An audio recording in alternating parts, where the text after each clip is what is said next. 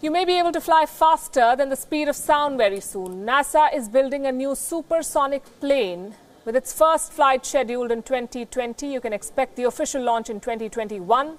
Will this be the future of commercial flights? Let's find out.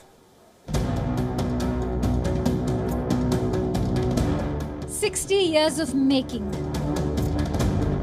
Quiet supersonic technology. Surpassing the speed of sound.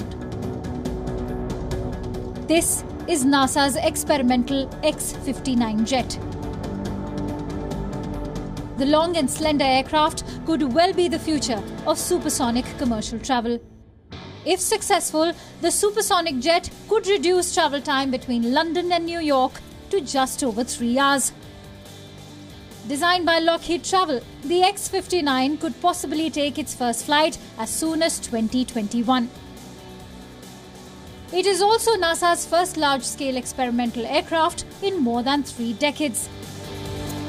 The X-59 surpasses the Anglo-French supersonic passenger airliner Concorde that operated until 2003.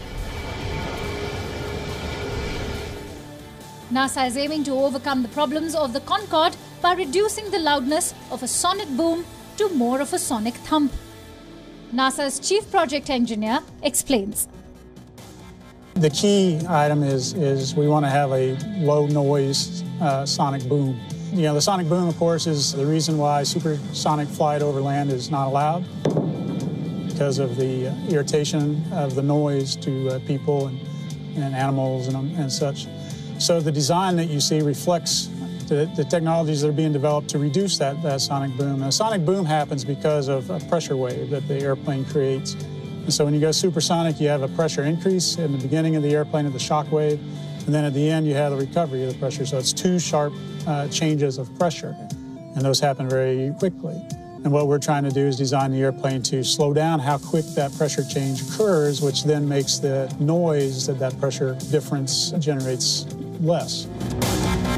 Flying at 940 miles per hour at 55,000 feet, the X-59 quiet supersonic technology could very well usher in a new era of supersonic air travel. Bureau Report, Wion, World is One.